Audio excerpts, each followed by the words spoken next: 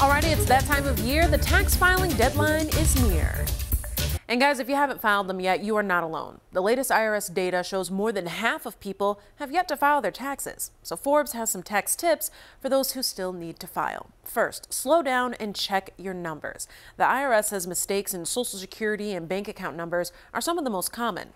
Also, look for updates. Changes in the law can make credits like the Earned Income Credit or Child Tax Credit complicated. And if you're still not ready to file, consider filing for an extension. Although if you do expect to owe, it's a good idea to send your payment in before the due date. So why we're asking this morning, have you already filed your taxes? Text us at 704-329-3600.